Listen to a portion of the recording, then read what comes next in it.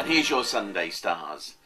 Venus is in the final throes of the sign of Virgo, which is lovely for you. So I want you to spend the next few days up until, hold on, till Wednesday, doing the things you want to do.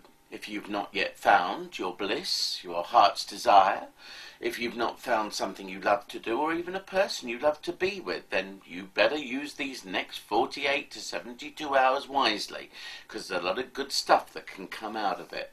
Go after those things and people that bring you pleasure.